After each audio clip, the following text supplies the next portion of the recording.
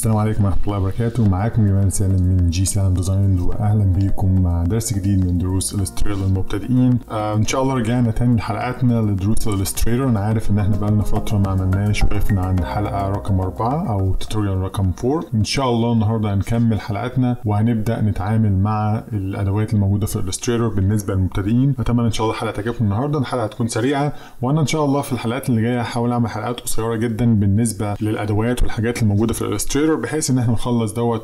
وعندي كلام كتير قوي حابب ان انا اشيره معاكم ومعلومات كتير، بس المشكله عندي الوقت، فبعتذر مره تانية. هحاول اشتغل على قد ما اقدر، وان شاء الله يكون في افاده للجميع. من غير كلام كتير يلا بينا نبدا النهارده. حلقه النهارده هنتكلم عن الادوات دي او مجموعه الادوات اللي موجوده هنا. هعمل زوم ان. عندي الاربع حاجات دول اللي موجودين هنا. عندي ادوات السلكشن او التحديد، ادوات تحديد او سلكشن تولز. الادوات دي مهمه جدا وبسيطه جدا بالنسبه للمبتدئين.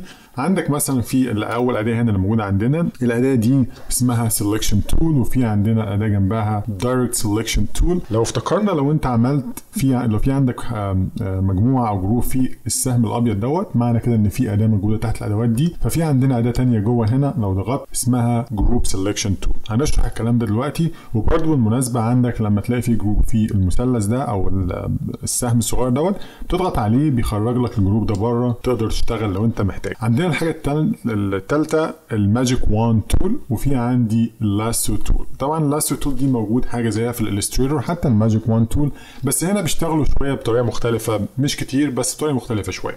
عندي بالنسبه للسلكشن تول اداه بسيطه جدا من غير اي مشكله او حاجه، مش محتاجه شرح كتير. لو عندي مثلا شكل زي كده، خليني اعمل مجموعه من الاشكال، وعندي مثلا اخد نسخه من ده.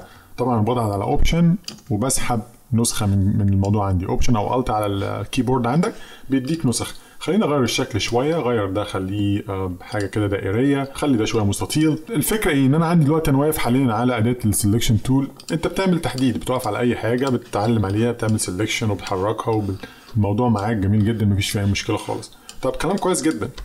انا هعمل كام نسخه من هنا كده من الموضوع دوت، بحيث ان احنا نشرح عليه الادوات الثانيه. انا هاخد ده بره، صغر شويه، بضغط على اوبشن او الت وبصغر الموضوع. تمام. عندي فيه 4 دوائر او 4 اشكال هنا. هعمل دول في جروب. اعمل جروب ازاي؟ كنترول او كوماند جي، عملتهم في جروب، ده الاختصار بتاعهم. او رايت كليك، هتلاقي في عندك انا هعمل ان جروب. رايت كليك اعلم عليهم كلهم مره ثانيه، بعدين رايت كليك، في عندي اوبشن اسمه جروب هنا، بضغط عليه. لو ما افتكرتش الشورت كات، بس الشورت كات سهل يعني. مره ثانيه كنترول او كوماند جي. لو عاوز تلغي الجروب، كنترول او كوماند شيفت جي. فانا هعمل جروب عندي هنا، وفي عندي المجموعه من الاشكال دي كده، وعندي الموضوع ده. طب كلام كويس جدا. انا عندي دلوقتي لو جيت على دايركت سلكشن تول، ابدا ان انا اقدر اختار سنجل بوينت. يعني بمعنى ايه؟ انا عندي كل شيء من دول فيه بوينت. شايفين انتوا البوينت اللي عندي هنا فوق هنا دي كده، دي اسمها بوينت. اي شكل او اي شيء موجود عندك في الاليستريتور بيكون مكون من باث اند بوينت، حاجات زي كده. فالدايركت سلكشن تول بتسهل معايا عمليه التحديد. يعني انا لو اخترت سيلكت تول، الاداه العاديه اداه سلكشن تول، وحبيت بتختار الشكل كله، يعني ما اقدرش اتحكم في اي حاجه ثانيه. طب اعمل ايه لو حبيت ان انا اختار بوينت من البوينتس دي؟ بختار الدايركت سلكشن تول. زي ما احنا شايفين كده، اقدر اختار بوينت واحده واتحكم فيها زي ما انا عاوز، او ممكن اختار اكتر من بوينت واحركهم زي ما انا عايز، فوق تحت شمال يمين، والكلام الجميل ده كله. الحاجه برضو الجميله جدا، انا هعمل كنترول كوماند زي او زد عشان ارجع تاني. تقدر انت تختار باث. يعني انا عندي فيه هنا الشكل عندي هنا مكون من 4 اضلاع، في كل ضلع فيه باث. فانا لو حبيت ان انا اختار باث واعمل له ديليت، اقدر اعمل كده.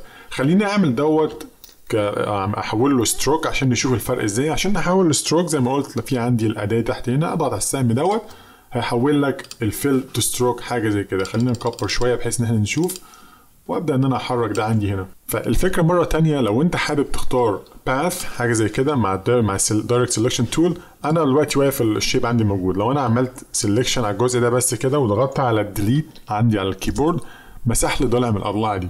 تمام. كل دوت حاجات جميله جدا ومهمه باستخدام السلكشن تول او اداه السلكشن تول.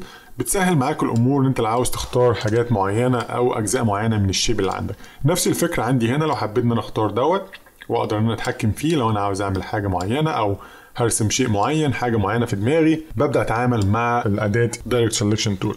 لو نفتكر انا في عندي هنا ده كان جروب. ارجع بس كام خطوه كده. ده عندي كنت عملت جروب. يعني لو رجعت على سelection tool طبعا الاختصار بتاعها V بالمناسبة، واختصار الدايركت سelection tool A. فانا لو واقف على السelection tool وضغطت هنا، خلينا نعمل الجروب مرة تانية، كنترول او كوماند G، فده جروب دلوقتي. لو ضغطت على اي واحده اختار لي الجروب كله. طب انا لو اختار واحده بس من دول برجع على الدايركت سelection tool وبضغط بيديني اختيار، يعني بختار واحده بس من دول وابدا احرك.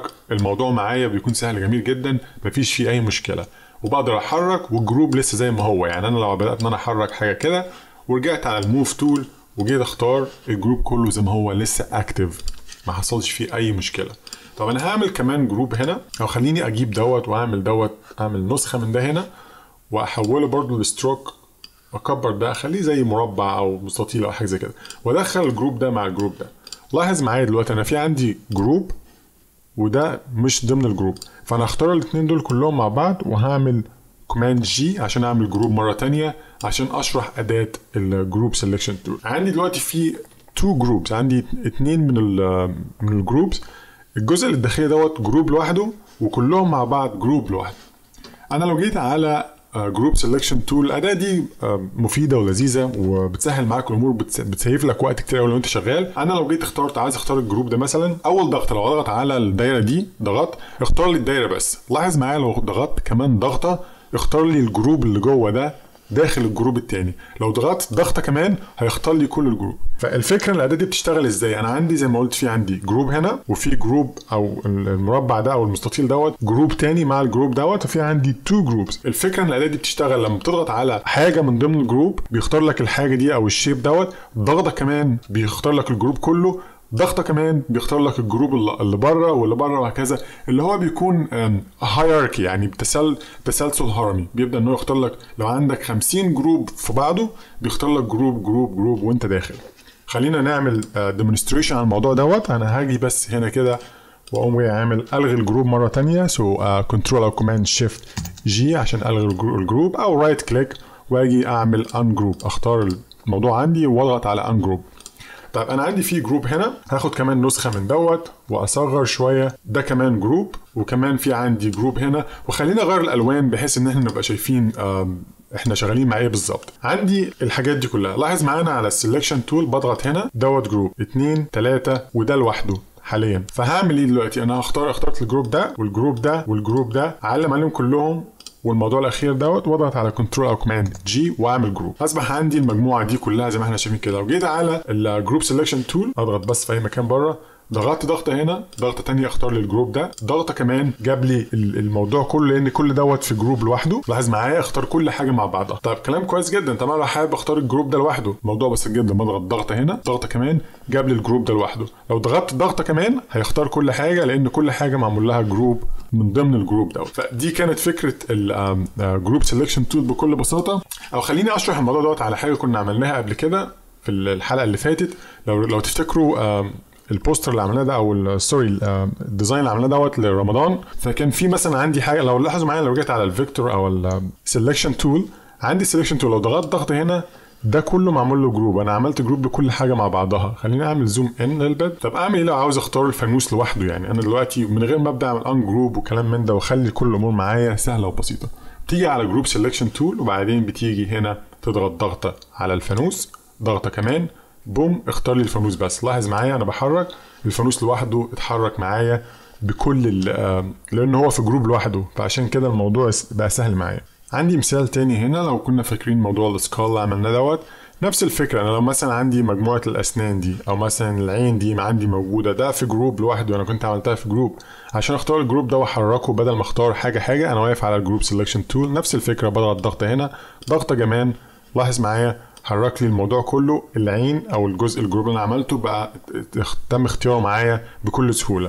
نفس الفكره هنا لو ضغطت ضغطه كده وضغطه كمان، نفس الفكره، وابدا ان انا اعمل الموضوع ده زي ما احنا شايفين كده.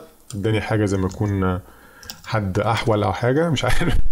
فمره تانية بنضغط كده وابدا ان انا احرك الامور، عايز معايا وبتبدا تحرك، الموضوع بيكون معاك سهل جدا، مفيش فيه اي مشكله. عندي اداه اللاست تول زي ما انا ذكرت. اداه اللاست تول في اداه زيها في الفوتوشوب ولكن بتشتغل بطريقه مختلفه شويه.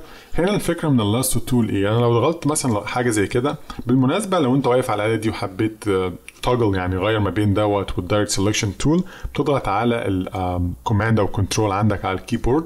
لاحظ معايا بيجيب لك الجروب سيلكشن تول او الدايركت سيلكشن تول على حسب الاداه اللي انت مختارها هنا. ارجع تاني لموضوع اللاسو تول. انا عندي الاداه، عندي اللاسو تول مختار انا الموضوع دوت كده حاليا، وعاوز ان انا امسح جزء معين او اجزاء معينه من الموضوع دوت.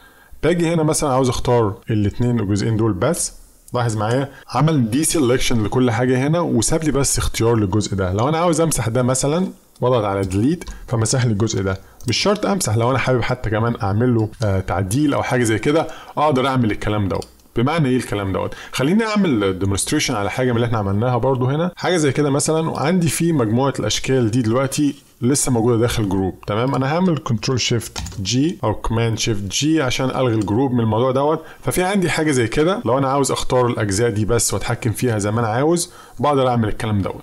بس قبل ما اعمل دوت انا في عندي هنا لاني كنت استخدمت سيمبل، لو تفتكروا الحلقه اللي فاتت دي، عاوز اعمل السيمبل دوت للشيب. فانا لو جيت على اوبجكت اكسباند واضغط اوكي حول لي دوت لشيبس. تمام، حاليا دوت داخل جروب. الفكره هنا ايه؟ انا لو مثلا محتاج ان انا عامل دلوقتي في عندي حاجه زي كده، لو انا جيت على اللاسو تول واخترت الجزء ده بس، فاختار لي الجزء بس اللي انا عملت عليه سيلكشن.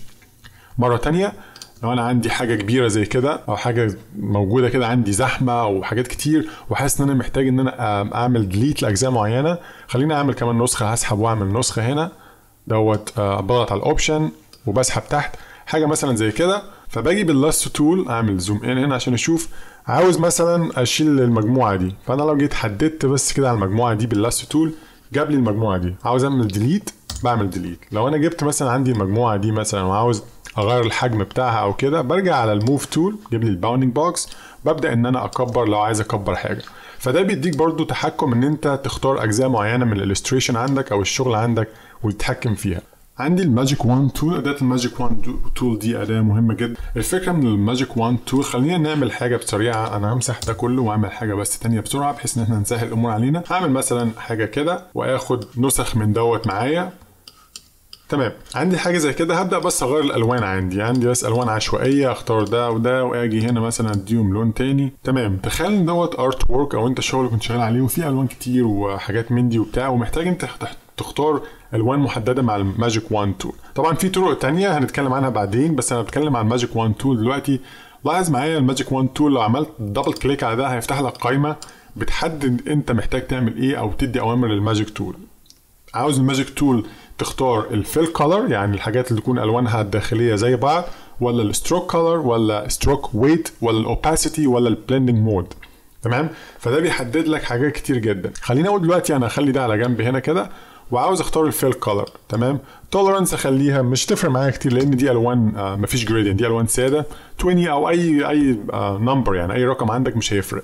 تمام، انا على الماجيك 1 تول لاحظ معايا لو ضغطت على الاورنج، ضغط على الاورنج، خليني اقفل ده عشان نشوف.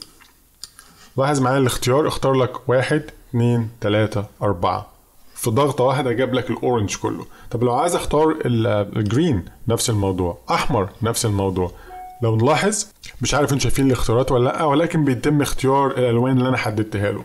طب كلام كويس جدا. انا لو جيت مثلا اخترت مثلا المجموعه دي واديتها different stroke color، يعني اديتها مثلا خلينا نقول انا عاوز حاجه تكون ظاهره شويه، خليها اللون مثلا ازرق دوت او اللبني ده. فعندي الستروك دوت هنا المجموعه دي هنا، وعندي كمان هاخد الاثنين دول واديهم نفس اللون اللي هو اللون اللبني ده. لو انا جيت على الماجيك 1 تول اجين وعملت قلت له بس لغيت الفيل كولر وضغطت على ستروك كولر، فانا بحدد له بقول له بس اختار لي الاشكال اللي فيها نفس الكولر للستروك، يعني الموجود عندي اختار لي الالوان دي بس. برجع الماجيك 1 تول لو ضغطت ضغطه مثلا هنا لاحظ معايا بوم بوم بوم بوم بوم بوم بوم اختار لي كل الاشكال اللي فيها الستروك او نفس الستروك كولر اللي موجود عندي.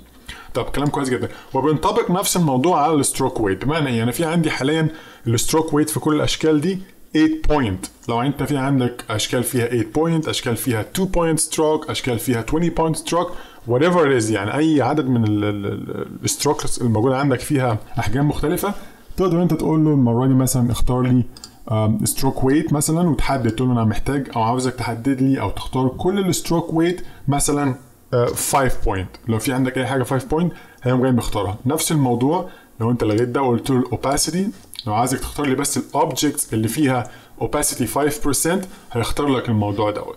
نفس الموضوع مع البلندنج مود. البلندنج مود زي ما احنا عارفين بيكون في قائمه ترانسبيرنت. لو جيت هنا في عندك البلندنج مود هنا، لو في عندك حاجات واخده مالتبلاي، حاجات واخده لايتن، حاجات واخده سكرين، بتحدد له انت بالظبط عاوز ايه وبيبدا ان هو يختار لك الموضوع، فبيسهل معاك جدا في موضوع الاختيار. فدي كانت بالنسبه لادوات التحديد حاجات مختصره جدا في تحديد الشغل عندك. لو عايز تعمل، لو عندك شغل معقد وفي شغل كتير وحاجات كده ومحتاج ان انت تختاره بسرعه، الادوات دي بتسهل معاك جدا. فمره ثانيه كان في عندي الموف تول، في دايركت سيلكشن تول، جروب سيلكشن تول، ماجيك وان تول اند لاستر تول. الحاجه الاخيره اللي حابب ان انا اذكرها برضو لها علاقه بالموضوع، في عندي الاوبشن ده هنا اللي هو سيلكت سيميلر اوبجكت. نفس الموضوع عندي هنا، لو انا وقفت هنا كده عندي دروب داون ده، لاحظ معايا تختار، خليني اقفل ده كده، بيشتغل نفس فكره الواند ماجيك واند تول، ودايما موجوده عندك هنا برضو. لو مش حابب ده ممكن تشتغل بده. بمعنى ايه؟ انا حاليا دلوقتي لو انا جيت هنا قلت له اختار لي فيل كولر، وجيت على اخترت الموضوع ده، ضغطت ضغطه هنا، انا حاليا واقف مثلا مختار الاورنج، تمام؟ انا واقف على الاورنج دلوقتي، وجيت هنا انا حددت له قلت له الفيل كولر، لو ضغطت ضغطه هنا هيبدا ان هو يختار لك كل الفيل كولر لنفس الموضوع. هنعمل زوم اوت، لو حركت ده لاحظ اختار لي بس الاورنج، تمام؟ دلوقتي خلينا نحرك دول على جنب عشان نشوف. لو جيت مره تانية اخترت مثلا الجرين او الاخضر، وجيت ضغطت ضغطه هنا، مره واحده اختار لي الجرين. ليه؟ لان انا حددت له قلت له اختار لي اللون او الفيل كولر. نفس الموضوع في عندك ستروك كولر، لو انا جيت هنا قلت له مثلا انا معلم على الاحمر دوت مع ستروك اسود، لاحظ معايا لو اخترت له قلت له ستروك كولر ورجعت هنا كده جاب لي كل الحاجات اللي فيها نفس الستروك كولر، لاحظ معايا؟ فكل ده اللي فيه البلاك. انا عملت دول الاين عشان نشوفهم نفس الموضوع كده. خلينا نحرك دول فوق، فزي ما احنا شايفين كده اختار لي كل الحاجات اللي فيها ستروك او بلاك ستروك. نفس الموضوع مره كمان لو انا وقفت على ده وضغطت ضغطه هنا لان انا محدد له، لاحظ معايا انا محدد الستروك، لو ضغطت هنا اوتوماتيكلي هيبدا ان هو يختار لك الحاجات اللي واخده نفس الموضوع. اعمل لها الاين عشان نشوفها برضو نفس الموضوع عندي هنا عشان نشوف اكتر. هنا جاب لي الحاجات دي كلها مع بعض. كلام كويس جدا. نفس الفكره برضو لو فتحنا هنا، مش هفضل اعيد وازيد، نفس الموضوع fill and stroke weight opacity exactly same thing like بالظبط نفس الاوبشنز او الحاجات الموجوده في الماجيك وان تول. فعندك الطريقتين دول تقدر تستخدم من هنا او من هنا، او لو حابب خالص ترجع خالص تختار على select same appearance blend mode نفس الموضوع. ففي عندي 3 طرق دلوقتي اختار بالنسبه ما بين الوان او stroke color او weight او اول حاجه عندي الماجيك وان تول. لو دي مش مريحاك تقدر تستخدم الاداه اللي موجوده هنا select similar object، او تيجي على قائمه select same appearance blending mode fill and stroke fill color opacity stroke color stroke weight وهكذا. فكل الادوات دي موجوده. فدي كانت ببساطه حلقه النهارده عن شرح ادوات السلكشن. الموضوع كان بسيط، حبيت نمشي فيه بسرعه. اتمنى كان فيه افاده ليكم النهارده. هنكمل ان شاء الله في حلقاتنا بالنسبه للإليستريتور بسرعه، ونبدا ونخش في حاجه تانية قريب جدا ان شاء الله. شكرا على المتابعه، كان معاكم جمال سالم. عيشها تفاؤل واشوفكم الحلقه الجايه في امان الله.